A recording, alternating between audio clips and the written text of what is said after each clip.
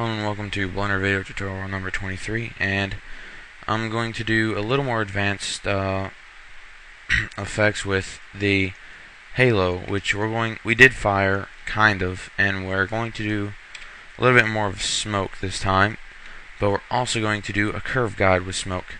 So as before, go ahead and make a plane. I'm just going to delete the vertices on this cube and subdivide. Hit the hash key. Okay. I'm going to draw this up here a little bit.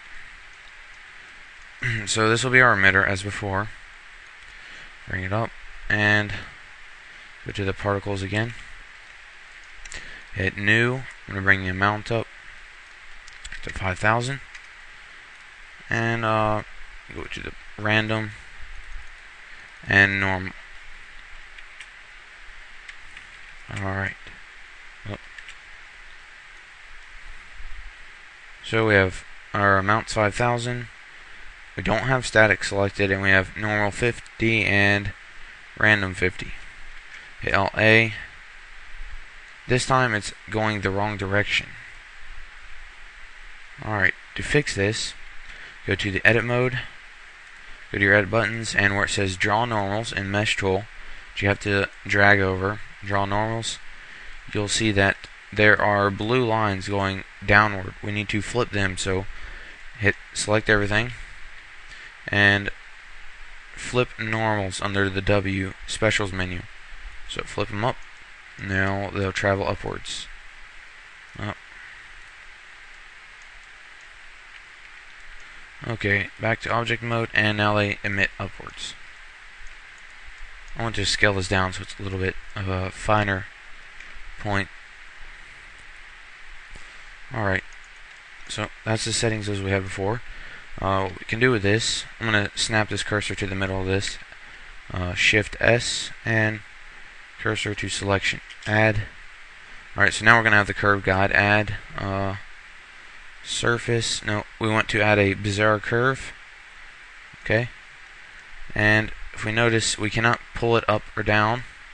We need to hit the 3D button for this. So hit the 3D, draw this one up here, bring this one down, and with the bizarre curve, when you hit 3D, you'll get these arrows. This is the way that whatever you have is going to be following it, either it be particles or motion or some sort of element.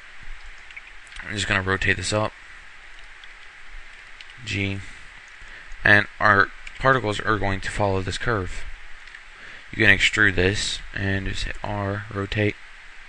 I'm trying to make it a little wacky so you can see that the particles follow it. For the particles to follow along this line, we need to select it in object mode and go to the object tab. And once you get there, you'll be in go to the particles motion, and where it says fields and deflection, go ahead and hit curve guide. Alright, now you have curve guide selected. This has become a curve guide for your particles. Alright, so continue selecting that. We're going to hit the use max distance and just scale this up. And also we need to hit the minimum distance a little bit. So now if you watch, our particles will follow that line. Okay? It doesn't follow in a direct line, it's a little random. But they still continue up this line and then are flung in a direction. I need to set the time frame up for that. Set that to 1,000 or something. Alright. Hit seed. And to make it look like smoke, with our particle emitter selected, to make it look like smoke, give it a gray color and give it halo. And once before, just hit shaders, bring halo size to 1. Oh. And we're going to set the hard down, add just a little bit to it. I'm going to put it about hard 22. And make sure you hit X alpha, shaded, and halo texture. Those three.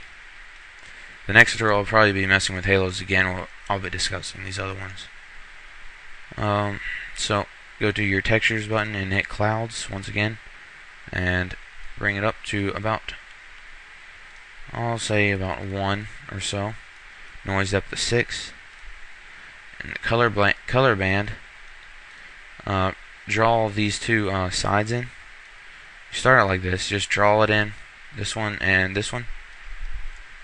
Just give the select the one with the blue, and just give a nice whitish color, so your preview looks a little something like this.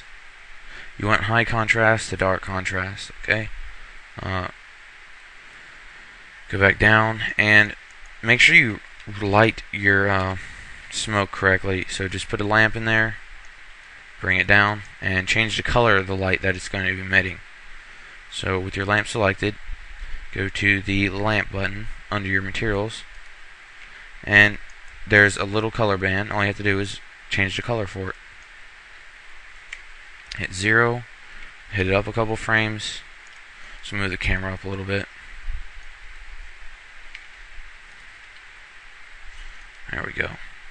Just set the world settings around so we can see a little, so it's nicer. Okay, so now hopefully you can follow through this and hit F12 and watch our smoke render out.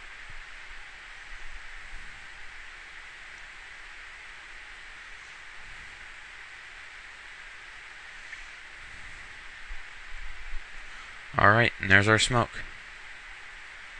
Hope you enjoyed this tutorial, and we'll be getting to a little more with halos and what you can do with them.